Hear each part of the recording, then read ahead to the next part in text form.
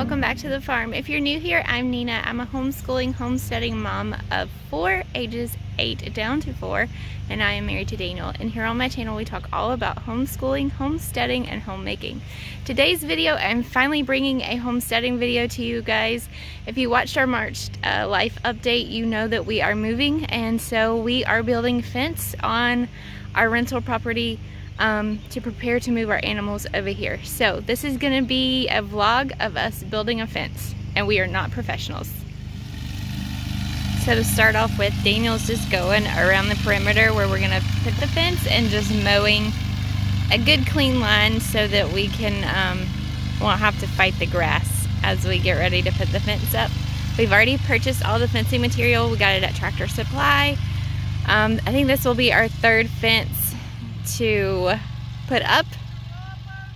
So Daddy has asked the kids to get out the loppers. Don't cut the string, okay? To get out the loppers and cut these trees off the fence line. So you see the string here. We've run it from corner to corner just so we make sure we set our posts straight. All the way down. Like I said, he's still continuing to cut the line up there. And they're gonna cut these limbs back. Can you get it? What you got, buddy? Knife. Your knife? Well, don't pull all of them out. Remember what we said? We only pull one out at a time. Can you get it, Jameson, or you need help? One at a time. I can get it. You want to stop pulling it down? I have to do that so I can get my knife out. What's Daddy doing? I think Daddy's moving a post that got stuck in his way. So phone ran out of battery that day that I was filming just a second ago. This is another day. We are driving the fence post, the T-post, up the left side of the field. So we're just working our way back up to the corner and driving them in with the fence post driver and making sure they're sitting on the string like they're supposed to, not pushing against it, but just right, touching it to make sure that the fence is nice and straight.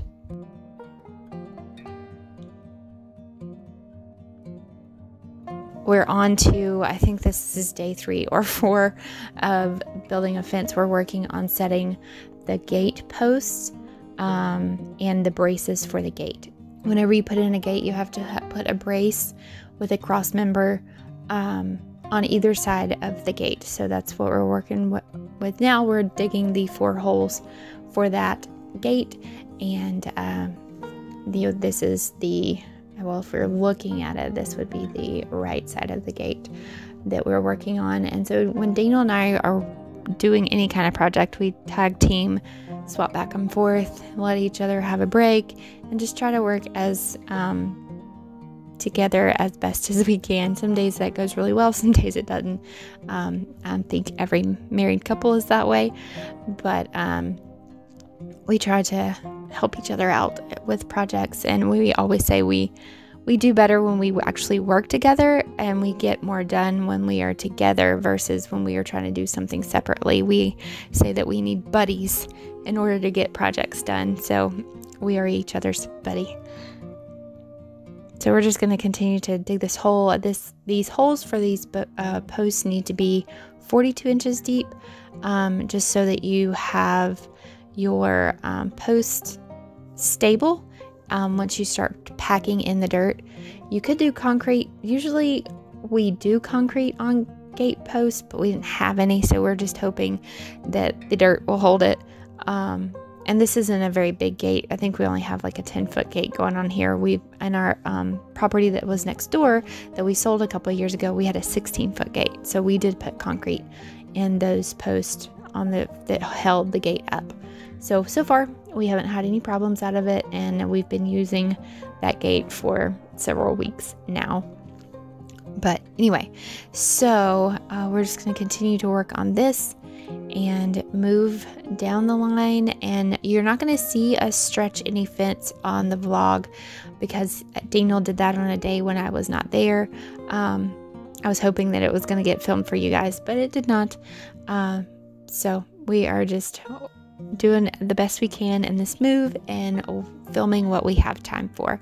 So now we're moving on to building the corner brace. So we've got the post we're already in, because originally when we owned this property and the property next door, the fence for the back pasture came all the way to this corner. So those posts and holes were already there. So we didn't have to re-dig holes or anything like that. We just set the post in and they went in. So we're putting in the cross brace, just making sure that it's nice and level, and using 5-inch barn nails from Tractor Supply to secure them to the post. And then you'll see us start wrapping some wire. This is just high tensile wire that we had left over from a fencing project previously that we saved. We just tried to use as many things as we already had on hand, so that we did not have to go and buy and purchase more material.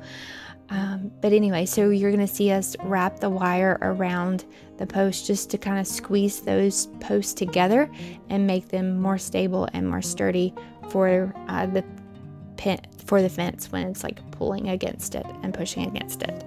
So anyway, that's what we're fixing to do in just a minute.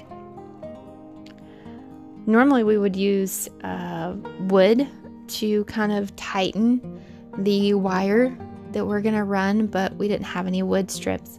So we just used some high tensile ratchets that we already had on hand, and you see one in Daniel's hand now, and just kind of tighten them against one another to make that work. And we're stripping the wire from where it had been used previously in another project. I think all this stuff was secondhand from my mom or something. She owned horses for a while, and so I think that's what we were doing there.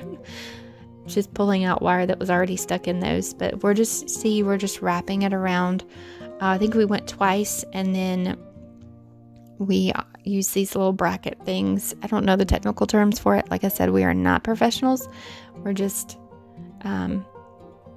doing what we've seen on YouTube videos and what we've researched. But we use these little bracket things to kind of squeeze and clamp the wire together so that it's held tight. And then we put the ratchets on there and then just tighten it down to kind of pull the post together and make it sturdy.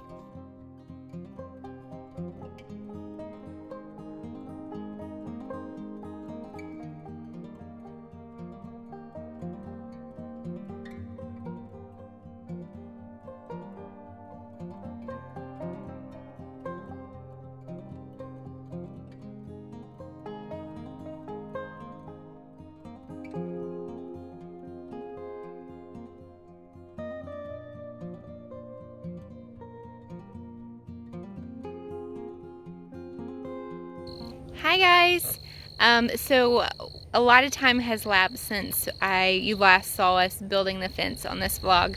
I think that was about a week and a half ago. We've been really busy since then. But as you can see behind me, we are finished, and we have hogs here. So this is Xerxes. This is our breeding boar. We brought them over about a week ago. Set up their pen here with the Premier One quick hog fence.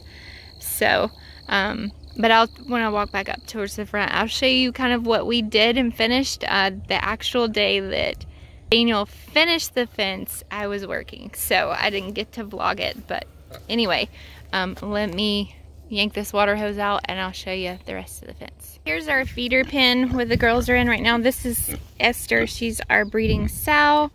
And then this is the rest of the feeders. These guys will be going to the processor probably in a couple months.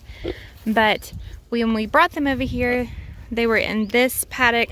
They were here for about 4 or 5 days. They've been here for about 4 or 5 days. It rained over the weekend, so they've done a number on this grass. Hey girls, guy, that's a guy. Squapping over. I just fed them, so they're fighting over feed. They're like kids. They fight over their food. But anyway, we're probably going to move them this afternoon. We've been really busy this weekend, or we would have moved them before now so that they didn't get down to dirt. But we're going to take these houses and put one here and one in that back paddock right there. Xerxes is in the very back. He will stay there. We got him a pretty big area. He will stay there. But the idea is for them to be able to kind of rotate through the paddocks, and hoping that the front ones bounce back before we move them back up here. And then we have enough fence of this poly fence from Premier One that we can stretch across here to make a couple more paddocks to move them back up. Our chickens will also be running along here as well in a chicken tractor that we've got to build. When I left you guys from vlogging the fence, Daniel was we were putting in the braces over there, and so since then we stretched the fence. You guys didn't get to see that because he did it on a day when I wasn't around. I was working. And then we stretched the fence here, clipped everything on nice and tight, and then we ran a bottom hot wire about 6 inches off the ground. It is hooked around the post and it is running. That alligator clip is clipped to it.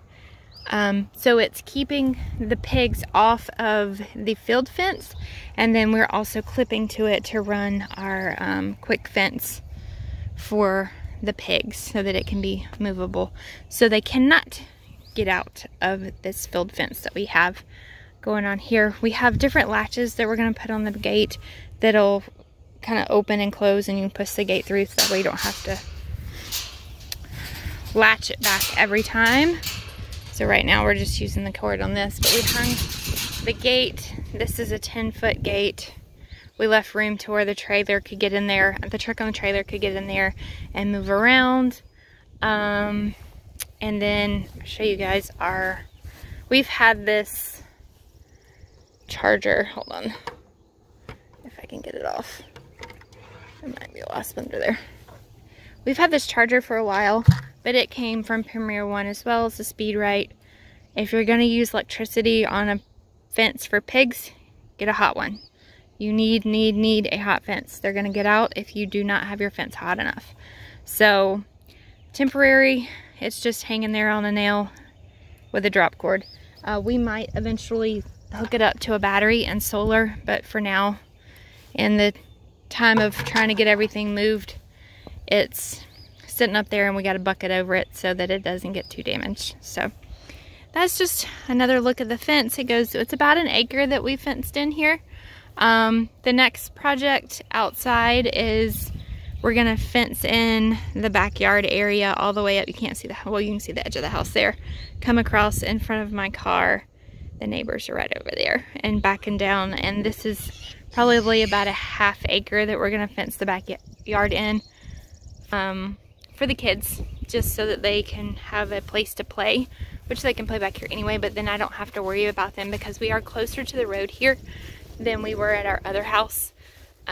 So we just want them to have a secure place to be able to play, and also for our golden doodle Noah, so that I don't have to walk him every time he needs to go pee. But anyway, that's gonna do it for today's vlog, guys. Thank you so much for tuning in our kind of first vlog style of homestead, of building our fence.